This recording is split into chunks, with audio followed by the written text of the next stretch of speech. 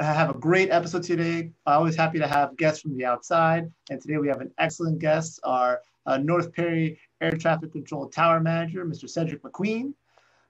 As we get started, I always like to ask everyone that's watching us. I know that this is particularly, I think, a very useful interview for anyone that lives here locally in the South Florida area that flies in and out of North Perry, to students here at Wayman Aviation or around the airport that regularly fly with the help of the North Perry Tower. But if we have any of our guests from far afield, anyone that's international or just out of town, put in the comments where you're from. I'd love to know, especially when we have internationals on the line, where you're from.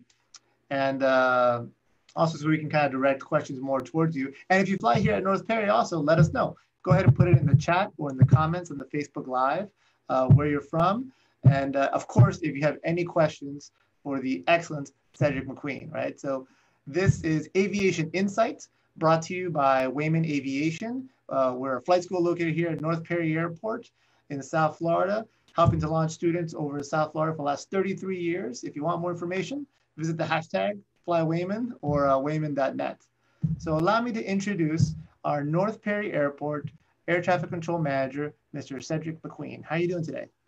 I'm good, Eddie. How are you? Good, good. Pleasure to have you. I know we had a little technical skirmish. I'm sorry you had to sit through that, but it's okay. It's okay. We problem solve, right? That's the thing with aviation.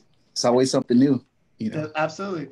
The tower, I'm sure, just like pilots, we have to be adaptable. That's one of our waypoints, right? Correct. Prepared and ready to adapt. Because you make the best plans, and that's rarely what you end up executing.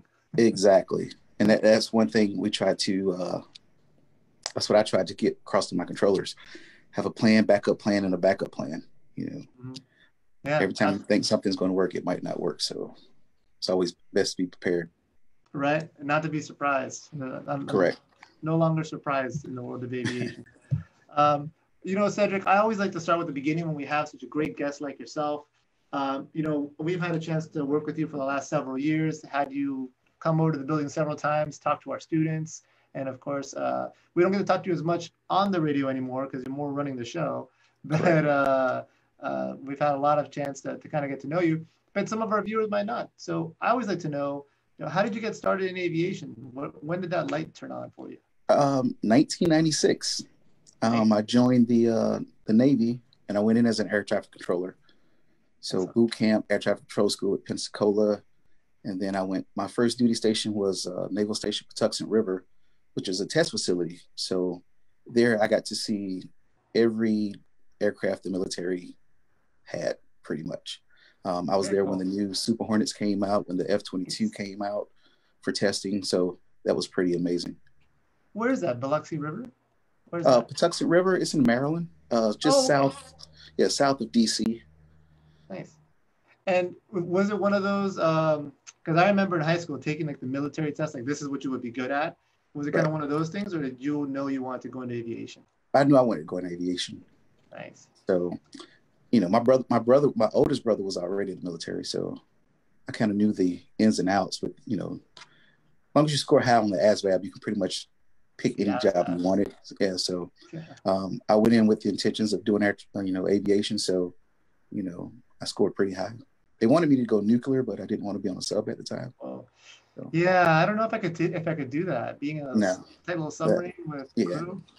Yeah. That wasn't going to happen. So you almost have the opposite job of being on a submarine, like instead of being on the one that keeps you up tall in a tower with big windows. Yeah.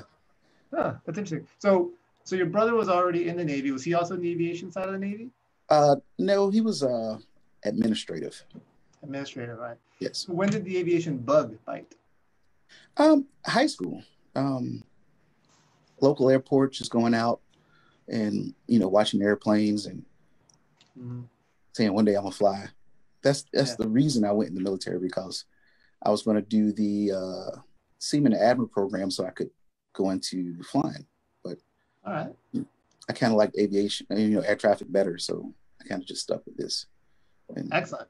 You know, it's amazing. I hear, you know, being in aviation my whole life, right, and being surrounded by such wonderful and experienced aviators, you kind of hear the same variations of the same story, right? Grew up near an airport. Someone in the family was in an airport, always stared at airplanes, RCs, model airplanes. There's a few paths that kind of inspire young people to kind of go in that direction. Very true, very true. And it's amazing, that so many young people want to fly because flying is absolutely fun. It is the greatest thing ever, actually. It is. It is. I've had a chance to fly aerobatic a few times, and the guy that I flew with last time pitches it as a roller coaster without tracks. Very and true. I was like, man, okay, that's one way to think about it. Yeah, that is very true. So this is kind of funny. I didn't realize you had from a Navy background because North Perry, of course, is historically, I believe, a Navy satellite base, right? Yes, and back in the early 40s or 30s, it was a naval training facility. Absolutely. That's where you get the old wagon wheel design. Yes. If you ever seen that design. So wind was no option. Wind was not a factor. You had 10 runways. Wow. Did it was that many? Yeah, it could have been at least 8. Yeah. Yeah, like 8. Yeah. That's nutty. Imagine picking the active on that one, and everything crosses. Everything crossed. But luckily, it was biplanes and stuff like that, so it wasn't anything moving fast. That's true. You got more time to think about it. Just all of South Florida in general, of course, had that huge boost from Navy. Opelika is known for being a huge Navy base back in the day. Glenn Curtis was a big part of why that really got started. So that's interesting. That Navy connection. Yep, cool. Correct. Yeah. And we definitely want to talk about the runway pattern here. So you came through ATC, and what was that? So you went through Navy, you got assigned into ATC, and then you get out of the Navy and you kind of find your way to North Perry Airport, or did you have other assignments? Well, after I got out of the military, I went overseas for 3 years. I was in Kuwait for 3 years, contracting for the Army, just south of Iraq. So it was pretty interesting. Was that during the first war, Desert Storm? No, this was 2011. So after. Oh, okay, the second. No, I'm sorry. This was 2000 and. Whoa, when did I go over? 2006. Okay. 7, somewhere around there. Nice. Yeah, 2007. So I'm kind of curious, what do you think is the biggest difference between operating in that military ATC environment versus civilian ATC? Well, one of the biggest things is the military is so structured. Aircraft come in on the overhead. They're going to do the overhead with the brake. They're going to be at this speed, this altitude. Everything is pretty much set up, from the NATOPS, from the Naval Air Traffic Control Manual, pretty much, or the pilot's manual. So everything is pretty much structured, kind of like with Miami. They have a lot of procedures, standard procedures. Like if you're doing the ILS or the GPS, you're going to be here, unless they change it, but pretty much you can expect this. Unless it's slow, then they can give you something else, or if they're busy, they might have to change it. But the military is pretty structured. Sure. And also, I imagine, you're not working with students, right? Everyone there is already a professional pilot that's correct. Chops. They're already flying in the theater, right? So they're correct. Yeah, it's no students, so it's easier to me. Sure. In the military, they move faster, so you have to think quicker. Good. But with the structure, everybody's professional already, for the most part. Nobody's learning. But that's the fun part about Perry, though. Getting to watch the students in all the glory. All their glory, right? The good, the bad, the ugly. I bet you see a bunch of ugly landings all the time. Oh, look at that one. Yeah, we grade. Have you got the little numbers to pull up? We used to have a little noise maker go boing, boing, boing, boing. Oh, wow. And we used to key it up over the frequency. It used to be pretty hilarious. So, but the good thing is you see the rough landings turn to great landings. Absolutely. So, that's what it takes. It takes practice. Like no one's first 10, 20 landings are perfect, right? It takes a while to get that finesse. I'm hundreds of hours in, and every time I go for landing, I'm like, I did one at actually, it was me and one of our guys who's a 737 captain from Venezuela. And we were on the West Coast. And the landings were so bad. The first one we had to do a go around. I was like, let's go around this one and try it again. But, it comes with proficiency. You got to be flying a lot and consistently to really get there. It's the same with air traffic. Nobody comes out with a headset plugged in talking airplanes like, a god. That's why I try to tell students, we're humans too. We make mistakes. If you hear something that doesn't sound right, ask. You know, it's never wrong to question anything. I have to say, one of the favorite things of all of our students was visiting the tower, right? Like, and I recommend this to anyone out there, whatever airfield you are. Give the tower manager a call. It's a guy sitting in an office like you know, wear shirts, wear shoes, sometimes shorts. And, you know, they're more, I mean, right now it's weird times with COVID, but by and large, it was pretty easy to get a tour of the tower. And it breaks down this mental barrier. You know, people are nervous to talk on the radio. Exactly. Entry level private pilot. And when you meet them and you shake a hand and you look out their window and you're like, oh, okay, I get it. You know, it clicks. Yeah. And I used to always recommend for pilots, you know, students to come by the facility and see from outside, see what we see. Because, you know, being that I fly a little, not much, but a little, it's different from the seat of a cockpit versus control tower. So before the pandemic, I used to always recommend that people come by and visit. And I try to recommend to the controllers to take a fan flight so they can see. Oh, yeah. Because, you know, looking for traffic with, you know, background clutter, you might not see that airplane. You know, it's different, you know. So that's why I try to, you know, get these guys to go take a, you know, an hour fan flight or so just to see what you see. A fan flight. We call those discovery flights or introductory flights. Yes. Yeah, discovery flight, introductory flight. It got lots of different names, but that's true for anyone interested in aviation. A lot of people don't realize that, you can just call any of these schools up and go for an hour flight. I still get calls when people are coming over to do testing or to visit our pilot shop. It's like, it's at the airport. Do we have to go through security? Like, how do I get into the airport? And I'm like, no, you just, you know, follow your GPS, you know, walk in the door. It's It's not like, you know, an international airport. Yeah. And a lot of people have that, that just kind of like mentality, that preconceived notion of airports, and don't realize how many airports there actually are. You know, I do a lot of career fairs. In fact, I have a career fair this coming Friday, Miramar High School. I'm going to be talking to Miramar High School all Friday morning. And I remember going to a career fair at North Miami High School when I was mostly at Opelika, which is just 20, 30 minutes south of us, and talking to this girl who said, there's an Opelika airport? There's an airport in Opelika? She must have been like 14, grew up there. Like, I was like, yeah, it's like a mile and a half away. She's like, really? Right. Like, where do you think all the airplanes come from? You ever seen them? Oh, I thought they all just came from Miami International, right? You know, people, especially kids, they have a small world. You know, it hasn't really broadened. And a lot of people don't realize that, yes, everyone knows Miami, and a lot of people know Fort Lauderdale, right?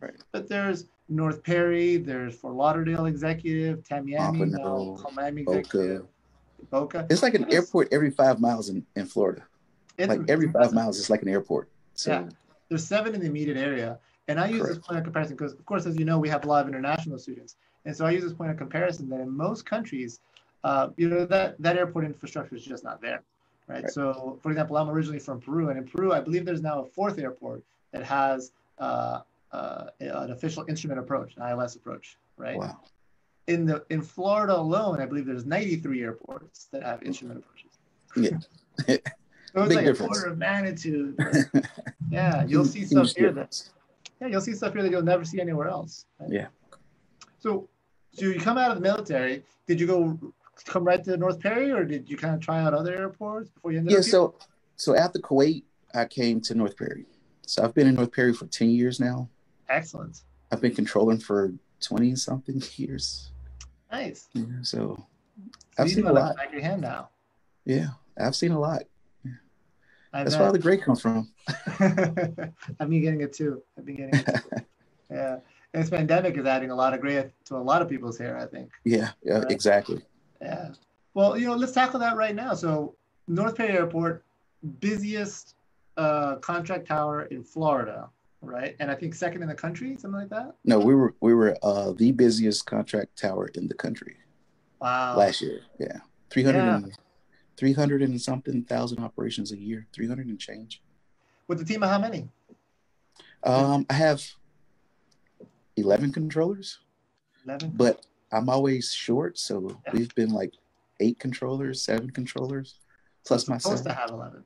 Right. So We get it done with what we got, you know. Yeah. 365, you know, we're always open. So we make it happen. And was it that attention, that level of work that kind of led to you kind of popping up on people's radar, and you got ATC Tower Manager of the Year 2000, was that 18 or 19? 2000 and what, we're in 2018. 2018. My years are gone now. So 2019. I mean, that's huge in the country, right? Like top airport tower manager in the country. Did you just get a call one day? Like, are you in the running? Did like I just got a phone call and said congratulations. You're the civilian air traffic control manager of the year. I was like, oh, okay, wow. Yeah. I didn't know I was even put in for it, but you know, it's great to be recognized. Yeah. Yes. We think that. Great to be recognized because you guys do great work. You know, for 300,000 operations across 8 controllers, that's a significant workload, right? Correct. And you guys do a great job of it. So for those of you that don't know North Perry Airport, do I have a map here? I have a map in the other room. That it is, maybe we'll put one up in the edit, but it's a tic-tac-toe pattern, right? Tic-tac-toe pattern. And so you're always controlling the 2 active runways. And sometimes you have that split frequency when it gets busy enough. Yes. Right. Which thank goodness for that, because I remember when we used it. It used to be one controller working, 10, 12, 13 airplanes. But when I got enough staff and I was able to split the airport in half, and one controller takes the south side, north side, or the east-west runway, and it was pretty awesome. Yeah, I mean, North Perry has become it's become a jewel, really, here in South Florida, right? Because the big international airports, they're the heavies, right? And then your Opalakas, your Florida executives, they've really become jet ports, right? Correct. Because there's a lot of business jets coming in and out of the airspace, going to South America, the Caribbean. Then you get your Super Bowls and your Art Basels, and feels like every Gulf Stream in the hemisphere is here. Right. Yeah, I remember at Opalaka they shut down 9 right, the training runway, and use it as for parking. Yes. Yeah. Yeah. I think I might have a picture of that. I'll try to send it to you. That'd be interesting, yeah. And that's impressive because it's one of the places where you drive around the golf cart, you see everything that's new. Like, everything. Oh, there's a brand new Embraer. Right. It was so many airplanes down. I went down there one day for a meeting and went to the tower, and I was like, you have no parking space. Nothing. And it was pretty amazing. And Boca's the same way. Yeah, absolutely. You're right. Boca is the same way. They've just got that one runway. That one ramp. Yeah. Yeah. So that brings us to North Perry, which has become a bit of a jewel because these airports have really become heavies and jet ports. Most flight training, most Cessnas, Piper, home builds, they're kind of being squeezed into North Perry. Still some at Florida Executive, but they're basically being squeezed out of like the metropolitan areas, right? But it's a huge population center. So naturally, even though pilots are, I think I heard 2% of the population have their pilot's license. Yes. You heard the 1%, it's 2% that are pilots. That 2% of 7 million people is still a significant number of pilots. It's a significant number of pilots, correct. Yeah, absolutely.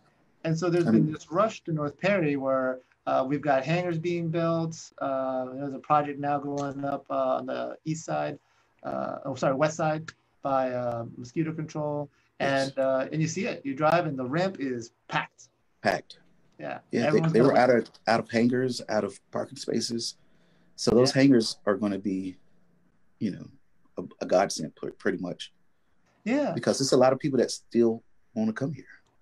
Absolutely.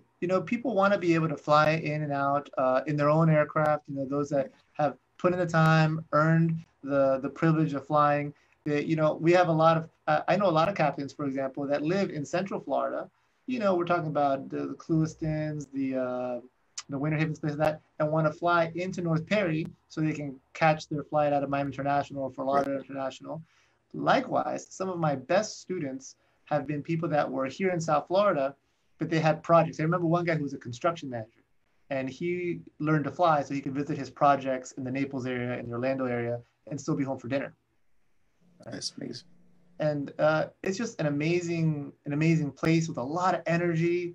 I think by my last count, there's like 8 flight schools here now. It's been 11. 11. I lost count. I'm sorry. I thought I knew everybody. It's like Yeah, from the last report from the county, it's like 11, Wow. 11 flight schools. Yeah. And that's a wonderful thing. I remember, going back to our Opalaka days, my brother, who always said the busiest we ever were was when there was six flight schools at the airport, right? Because everyone was going out there, everyone was doing career fairs and airport days and saying, come on in, learn how to fly, right? And so there's room for everyone to learn how to fly. Now, a lot of those are smaller operators, one or two airplanes, focusing on locals, which is great. The academy here, of course, we're more professionally oriented with a big training center and that kind of stuff. Yes. But it's a great variety. It is. And the group of people you meet in aviation is just amazing. Wonderful. Full of characters, that's for sure. Yeah.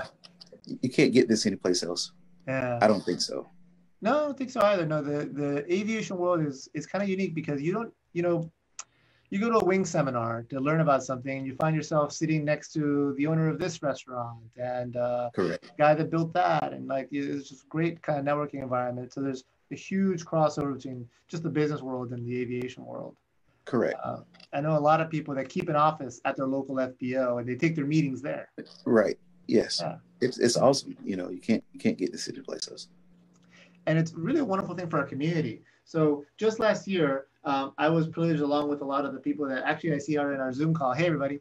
I see Jerry, and I imagine Tony and Myra and a few other people in there. So we had an opportunity to form the North Perry Airport Community Association just over a year ago. And that's been really interesting, kind of just interacting more with the community around the airport, right? The airport's kind of fenced in, right? Everyone thinks of airport security and the airport's fenced in. But what a huge impact the airport has on the businesses right around the airport. Yes. Right? It's a big driver. Have you had a chance? I mean, 10 years here in North Perry, imagine you've had a chance to frequent all the restaurants and all the everything. Yeah, pretty much everything around here. Yeah, right? Yeah, shout out to Don Pepe's on the north side. Right. La Carreta and all those great restaurants. Exactly. Man, when I worked at Opalaka, it was a food desert, right? Because you don't have much down there. Cuban sandwiches every day. Yeah. Unless you want to go to Burger King. Yeah, and Flanagan's, but that was still far away, But yeah, Perry is great because it's generally located in between a lot of stuff. You got food, you got, you got everything you need here, So absolutely, yeah, it's awesome. I think I don't recall if it was Lyndon B. Johnson or if it was Ronald Reagan who had a really good quote. You can tell the health of a community by their local airport. Correct.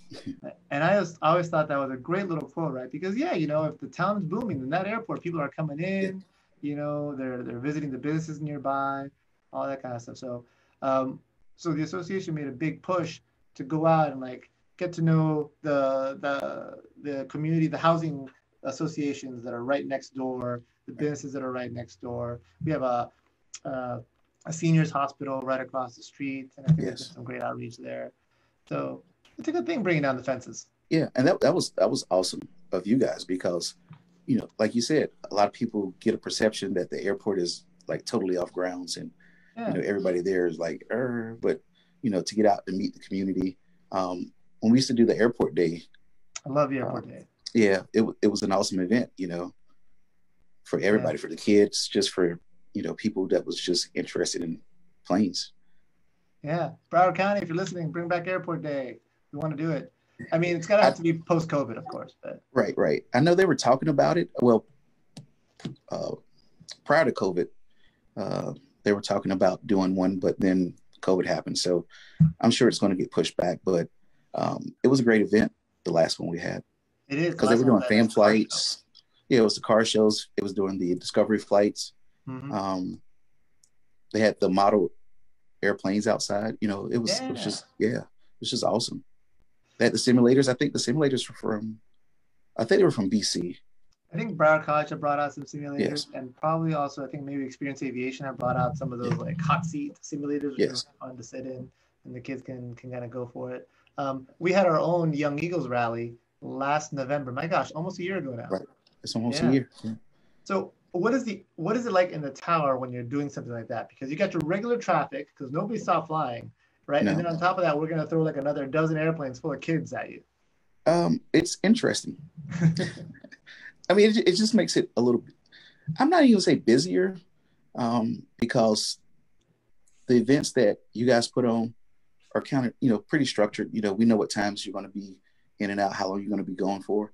So we can pretty much, adjust the traffic patterns and stuff like that.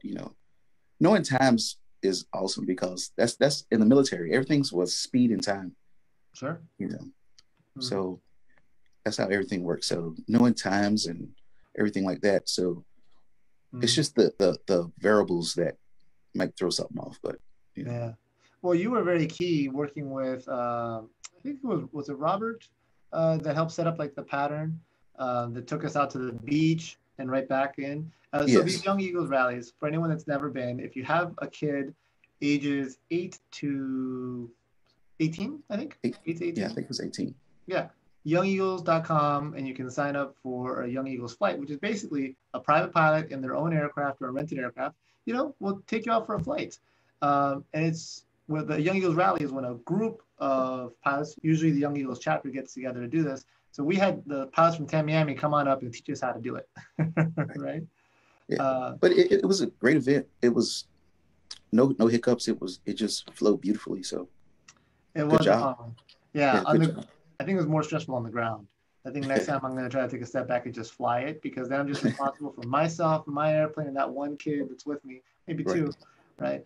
But on the ground, we had a little mini career fair, and we had tables set up. The 99s, Women Pilots Association was talking about all these different things. And actually, we had Navy there. Navy was there because I remember they had the helmets on the tables. Okay. And so they were there kind of telling people about naval aviation. So it was a fun one. But of course, I think it's better when it's part of a larger airport day where the fences are thrown open and we got bounce houses and all that kind of stuff. Right. That would be great. Yeah, absolutely. Well, and we've got a great partner in Pembroke Pines. So the city, even though it's a county, right? It's a Broward County Aviation Department. That's who runs the airport and runs the tower. We're officially part of. Oh, that was your video for a second. We're officially part of Pembroke Pines, right? And Pembroke Pines has been really supportive. There's at least 3 commissioners there who have worked at the airport, are working at the airport, come around and like are really big boosters of what the airport can be for the community. Correct. I mean, do you feel the support from the county? Of course. The county for sure. And then with the city has been awesome. I guess a lot of people don't realize what Mayor Otis is, he's a great proponent for the airports, which is awesome. Mayor Frank Otis. So it is. I guess a lot of people don't realize, if you're not in the aviation world, if you're not aware of the aviation world, what that special role is that a general aviation airport like North Perry fills, right? They say, there's 7 other airports, but nobody does what we do. Correct. And for like super, events like the Super Bowl and all these, we're like an overflow airport. Yeah. So that's what we're labeled as, an overflow airport for major events and stuff like that. Natural disasters, if something happened, Coast Guard helicopters, customs, anybody that needs to come can come, as long as they not over 12,500 pounds, but as long as they fit, meet the requirements, they can come. And it's just an additional help to the major airports. Absolutely, yeah, and just to help our communities. I remember Bahamas relief, a lot of it flew out of the Keys relief when the hurricane 2 years ago went through the Keys. My brother-in-law was down there, man. They couldn't get out for like 2 weeks, I think. Oh, wow. Yeah. Yeah, the Bahamas relief was big. It was a lot of flights out of here going to the Bahamas with supplies and stuff like that. So, it's great to be a part of that. Yeah. It is, right? And I think when they fly out, there's a special call sign, right? I remember, what is it? There's a special call sign saying that they're like a relief flight flying out or something like that. Because they have the compassion flights. Compassion flight. Yeah. Yeah. What does a signifier like that do? Does that like trigger something for ATC, or just to kind of keep track of what's going on? Yeah, it lets us know that it's either, humanitarian or a lot of compassion flights could be a patient being transported for surgery and stuff like that. Sure. So you try to give them, no undue delays and stuff like that. Mm-hmm. So I'm sure everyone's kind of curious. The topic that dominates every conversation I have nowadays is COVID-19 and how it's affecting things. So I imagine we're not at that 300,000 we were at last year. No, last I checked, we were at 160 something. Hey, that's not bad.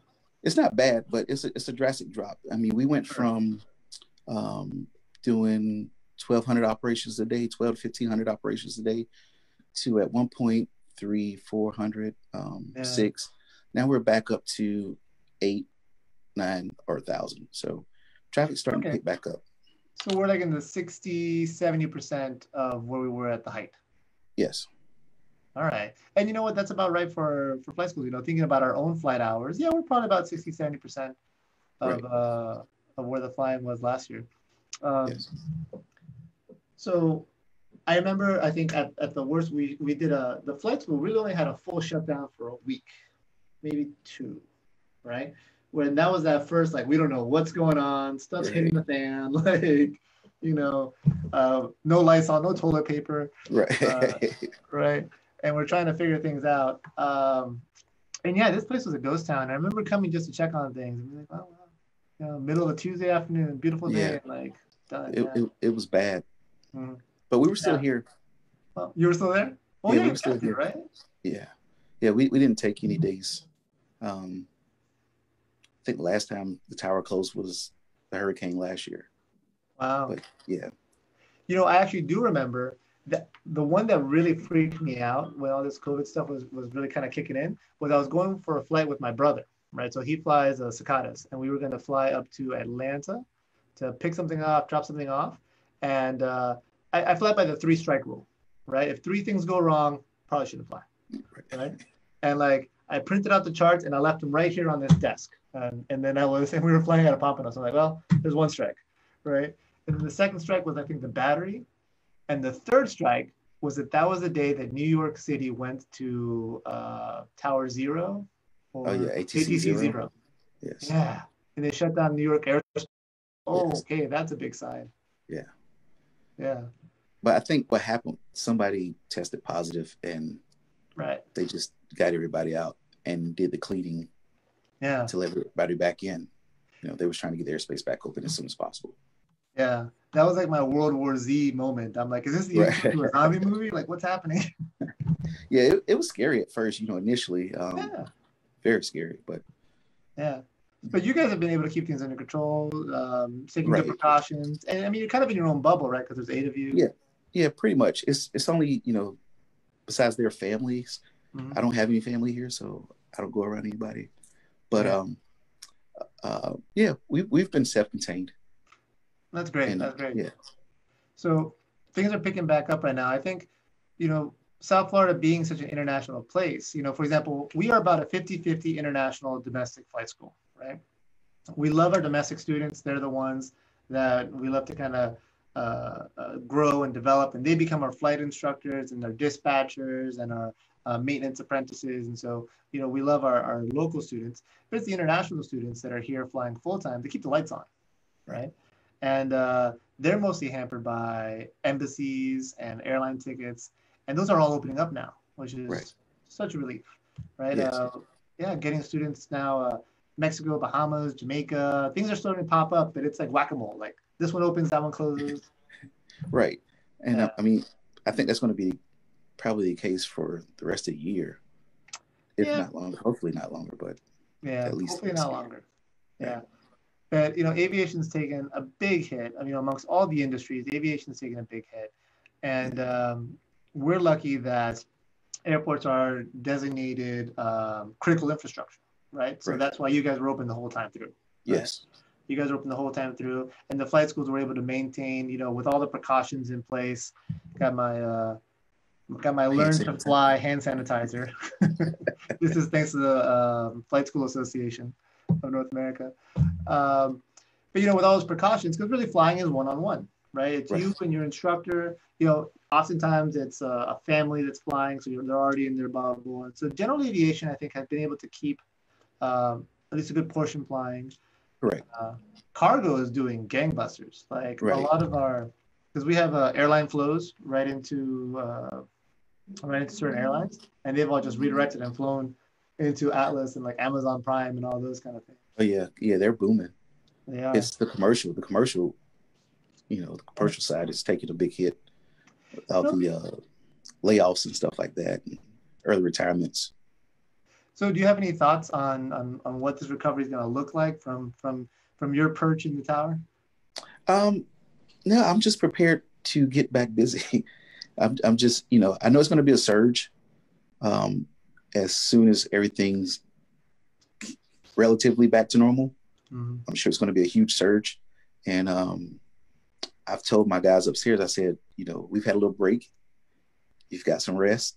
It's going to be, back on shortly. It's going to be back to humping. So they're mentally prepared, Well, I certainly hope so. I mean, it's a big one, right? Everyone wants this return to normalcy, but also I find so we just had a whole safety thing conference with our instructors. Our instructors are constantly doing safety training, and our chief pilot, who's now flying one of those cargos, our assistant chief pilot, Sheik, he's out there flying for Atlas Air. So I think he joined us from Hong Kong or North Korea or somewhere like that. And he was telling me about the normalization of deviation, which I thought was an interesting topic, right? And that's just that the human ability to normalize really crazy, weird things, right? Right. In his case, he's talking about safety, where like, oh yeah, that aileron's always been rough, or like that engine always has a little bit more of a mag drop. You kind of normalize these things that should be fixed. Yes. Right. And so I think similarly in our day-to-day, we're normalizing mask wearing, excessive amount of hand sanitizer. Right. Yeah, absolutely. So I think that's really how we get out of here, is that we're going to be a much cleaner species. I hope so. Not to mention a whole generation of kids that are going to grow up as germaphobes. Right. Oh my God. Yeah. Yeah, we may never have enough toilet paper. But it should be interesting. Oh yeah, there's definitely some new stuff coming around. But you know what? We're coming into the last little bit of our interview here. I'd like to open it up to questions. I know we had a few pre-submitted. I see Katie on the line here, and I'm trying to look up her question that she sent to me. She said, "What is the importance, from air traffic control's perspective, of North Perry Airport in the national airspace system?" Well, within the NAS, like I said, Perry is pretty important. I mean, we had 330,000 operations. So if we can sustain that amount of traffic, just to look at the traffic we took off of Miami, or the ability for you to even train, because if you can't just go to Miami like that, Bravo airspace, Charlie airspace with Lauderdale, everybody be squawking and talking. So to get the amount of, training that's needed, touch and goes and full stop taxi backs, short approaches, you won't get that at places like, Lauderdale and Miami. So Perry is very important, especially for general aviation. I thought it was pretty crazy back in May, June, seeing a lot of GA landing at like JFK, LaGuardia, Miami International, like doing touch and goes. They didn't have any traffic, so they were like, we got to talk to somebody. So once in a lifetime kind of opportunity for those of you that did it. I think there's at least a couple of North Perry-based pilots that did that. So we got a question from Rick here in the Zoom. And again, anybody on Facebook or in the Zoom, please go ahead and type in your questions so we can get a few here for Cedric. He wants to know why there's no lineup and wait at North Perry. It seems it would help speed things up. Well, North Perry doesn't meet the FAA requirements for lineup and wait.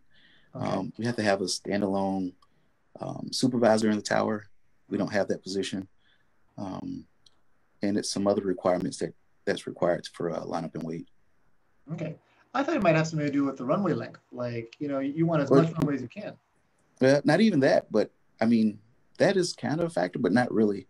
It's, the standalone supervisor in the tower and some other responsibilities that we can't provide because we don't have the manpower.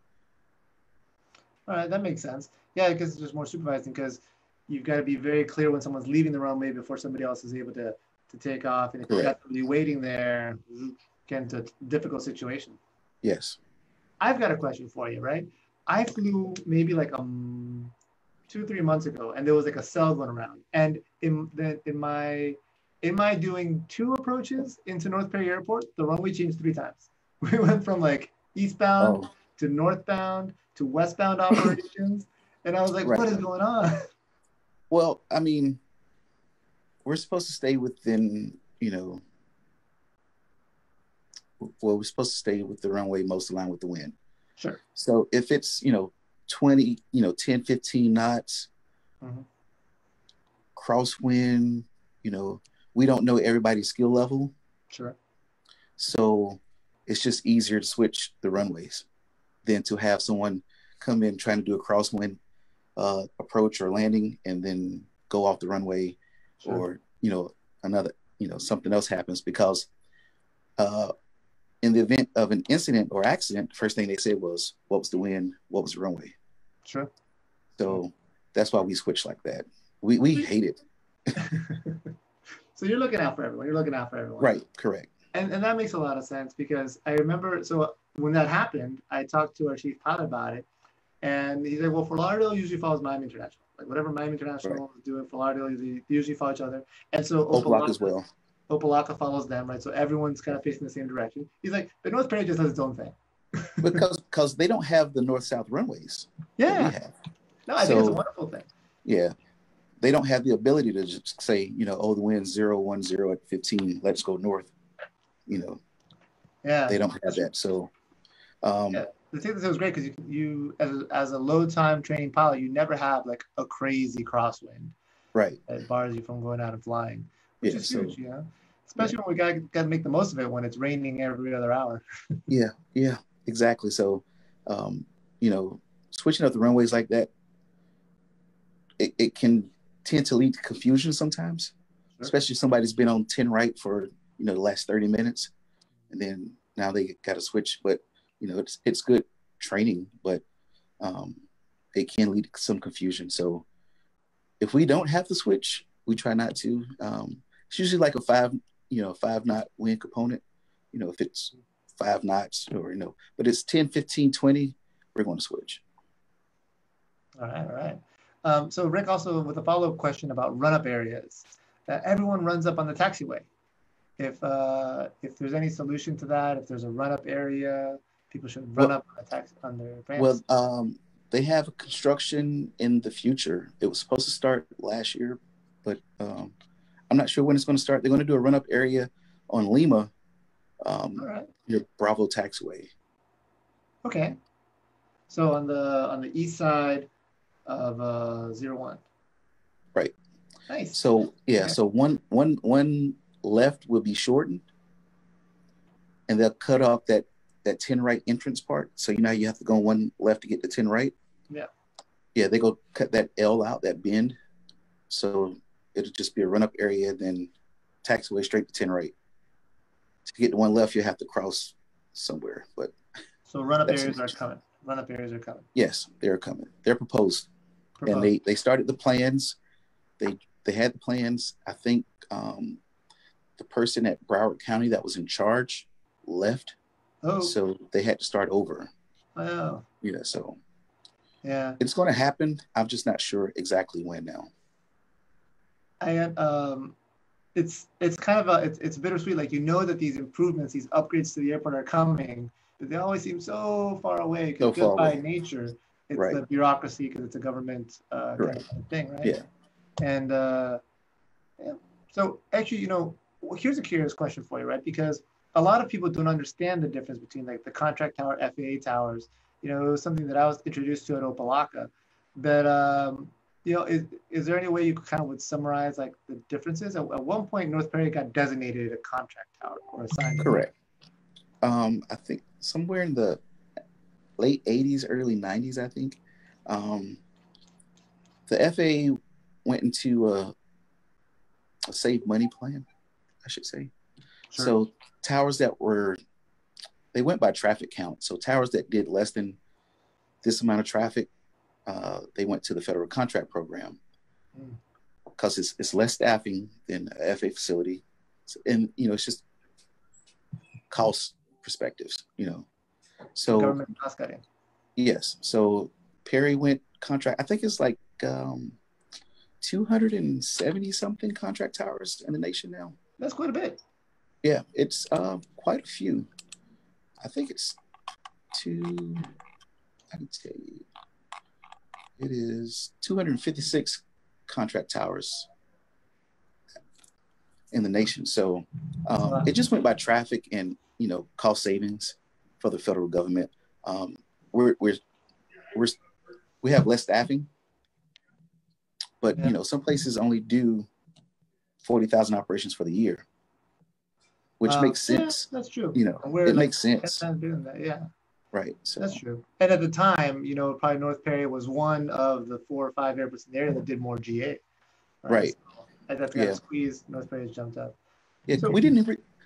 When I first got here, we had one air taxi company, the Twin Cows. They used to be parked at North Perry Central.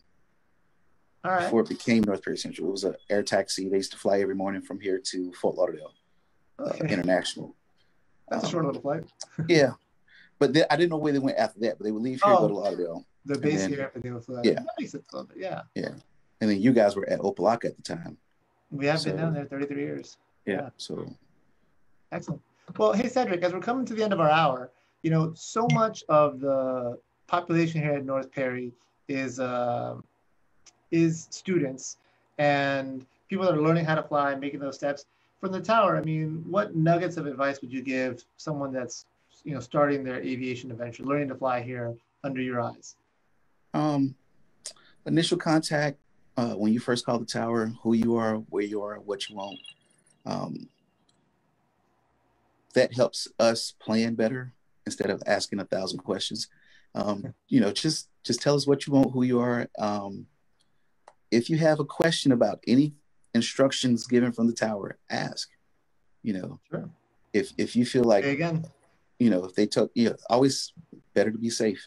If they told you 10 left, but normally you go to 10 right, or they told you 10 right in the beginning on the initial check-in, and then 10 left when you reach 3 miles, be like, hey, what's up? Did you switch with me? You know what I'm saying? Because, it happens. We're people talking, and you meant to say 10 right, but you said 10 left. So if you have anything, question it. Don't be afraid of controllers. We're humans, just like you. Like I said, everyone here is either military, ex-military, or ex-FAA. So it's a lot of years of air traffic. Yeah. So if you feel like anybody's downgrading you or talking bad on you, call me at Perry. All right. Putting yourself out there. Watch out. Yeah. I'm just saying, I mean, we are customer-based service. This is customer service, no matter how you look at it. Yeah. We're providing service to you guys. Mm-hmm. And that service is supposed to be enjoyable. Like I say, flying is supposed to be fun. It's a great career. Mm-hmm. But, if you fly on the weekends or you're a private pilot, it is supposed to be, fun. So if someone is being, a jerk, let me know. Well, there's a lot of stress in the tower too. So it is a stressful environment. It is a stressful environment, but at the same time, like I said, it's a lot of experience. So deal with it. So my takeaway, your advice there is communicate, ask questions, ask them to repeat stuff. Basically, don't be afraid to ask. Right. Don't be afraid to ask. Yeah. And I think a lot of that, when the COVID restrictions come up, do visit Cedric and the team at the tower. Right. I think that helps to take away that fear of asking as well. Right. I'll definitely let you know whenever they lift the visitation restrictions. That way you can let everyone know. Oh, absolutely. Yeah. Well, we'd love to do it again. So Cedric, thank you so much for joining InSight Aviation. For anyone that's watching this later on YouTube or on Facebook, leave us your comments, your questions here, because we can always ask Cedric the next time around. We can get some responses out there for you. So thank you so much, Cedric, for joining us. Thank you for everyone here in the Zoom, everyone watching online on the Facebook. Keep it going. Look forward to seeing you up in the air. Likewise. Thanks for having me. Hey, my pleasure. Thank you, everybody. Continue flying safe. Bye. Thanks.